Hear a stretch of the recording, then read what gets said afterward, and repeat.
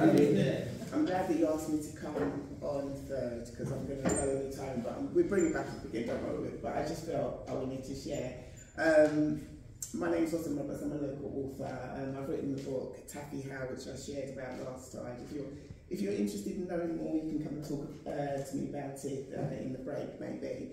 But I wanted to share about a film because I'm very much into films and theatre and novels and things like that. At the moment I'm reading Gone with the Wind. That's a very thick book and I've got halfway through it, so I'm really pleased with that. But when I watch films as an author, you sort of look at the films differently, and I've seen this film before and then I've seen it probably about 2 or 3 years ago, and I remember switching the channel and the film was on again, but it was nearly coming to an end, but it's just very dramatical. So I just wanted to share a little bit about it. I don't know if you've heard of the film The Keeper. Has anybody heard of that film, The Keeper? So basically, it was made in 2018. It's a British film, German biography film, directed by Marcus H. Rosenmayer, and it's starring a German actor, David Cross. So The Keeper is a true story of famed German English footballer player Bert Truman. Anyone heard of yes. Bert Truman? Yeah. Yeah, absolutely fantastic. He was a star in about 1958. Yeah, yes. So it follows his journey from World War II, a German prisoner of war in northern England, to goalkeeper in Manchester, for Manchester City. Oh, was it City? My mistake. Yeah, well, you know, at least you knew something about it. So basically, from the Hitler Youth and fighting against the British in World War II to breaking his neck in the FA Cup finals. Were you aware of that? Yeah. Yeah, yeah. And he carried on playing, didn't he? Yeah, because basically he was playing and he broke his neck. I don't think he realised he broke his neck, but he was in a lot of pain. And he kept on playing and won. So an absolutely incredible story. So the incredible story of German goalkeeper Bert Truman is brought to life in the film. So Truman was in, let me see if I can pronounce it properly, Luftwaffe, before becoming a prisoner of war. He turned down a return to Germany, settled in England, fell in love, fought against public backlash, and eventually won an FA Cup while playing with a broken neck. So the film The Keeper dramatises his story and realities of his relationship with Margaret amid the tragic circumstances of his life. It's an intense story of a man with integrity, courage and determination to witness certain things as he did when he was 18 as regards to Jews being mistreated. I'm saying that in a very subtle way. So there's a particular scene that just basically grabbed me. There's a scene where one of the soldiers shoots a little boy. He's running away and he shoots a little boy. Truman is there and you can tell he wants to stop it from happening, but he doesn't, and the boy gets shot. So what's happened now is Truman has a young son. He marries his sweetheart and he has a young son. And when Truman is in hospital because of his broken neck, he's on the phone to his wife. I think the wife calls him or he calls the wife. And they're in conversation. And the son is there trying to get his mum's attention. And she's on the phone. The boy runs out and all of a sudden you hear a car crash. So Margaret, his wife, puts the phone down and obviously goes and sees what happens. And Truman, he's like calling for his wife, but he heard the crash.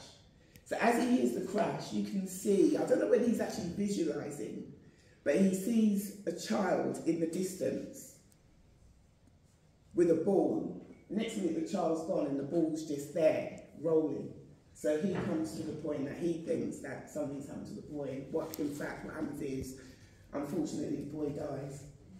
So you can imagine how it affects the couple, etc.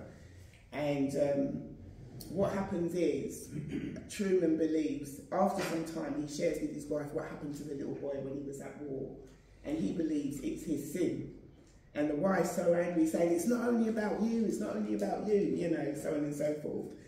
So they do go on to have 2 more children, but, you know, I just found that part of the film very touching, mainly because 2010, I lost a child. I lost my daughter in 2010, and every time I see a film where a child, something happens to a child, something like that, it just grabs me to see how the writer has come across with the actual scene.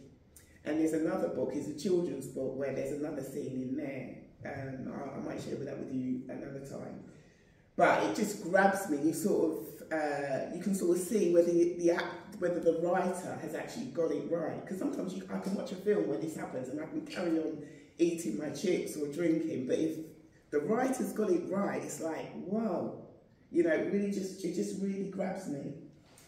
Unfortunately, his wife never got over it, and you know, it felt as though she'd given up living.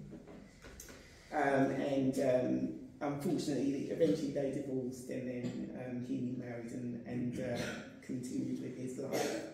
The wife passed on, I think it's around about, I haven't really got the date here, but she passed on before he did.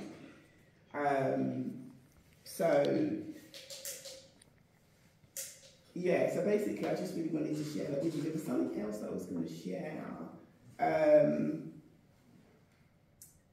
Yeah, so basically, yeah, so I'll just finish it off anyway. They have 2 more children, unfortunately, divorced in 1972, so Margaret didn't get over John. She had no interest in life anymore, and this is what Truman said in 2010. And he remarried and spent the last few years of his life working to foster Anglo-German relations through football before dying in 2013. So I just really wanted to share that with you, and to share a poem about forgiveness, because obviously, you know, it affected the wife to the point that you know, she must have found it difficult to forgive, you know, to forgive herself. When I look at that situation, I feel totally blessed that I dealt with the situation that I went through in a different way, because I'm a woman of faith, so I dealt with it in a different way, and I like to share about it because I feel like it is actually helping a lot of people, certain things that I share at certain times. Because it happened around about Christmas time, 2013, and sometimes because I do acting and so on and so forth, I've written a monologue about it, and I like to share that around about Christmas. And if nobody asks me why did I write it, I never share. But the last time I shared about it, someone actually asked me why did I share, and not only that, someone came up to me and said, I know what you're talking about, because it was on the news a lot around 2013 for about a whole week. It was on the national news about what happened. So I'll share a poem, you know, about forgiveness.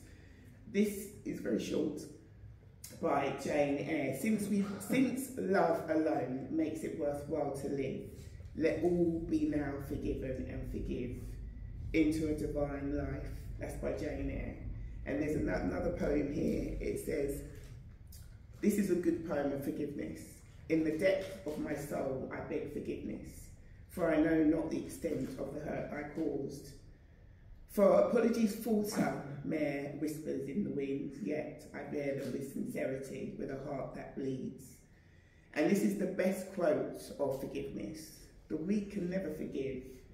Forgiveness is the attribute of the strong. To forgive is the highest, most beautiful form of love. In return, you will receive untold peace and happiness.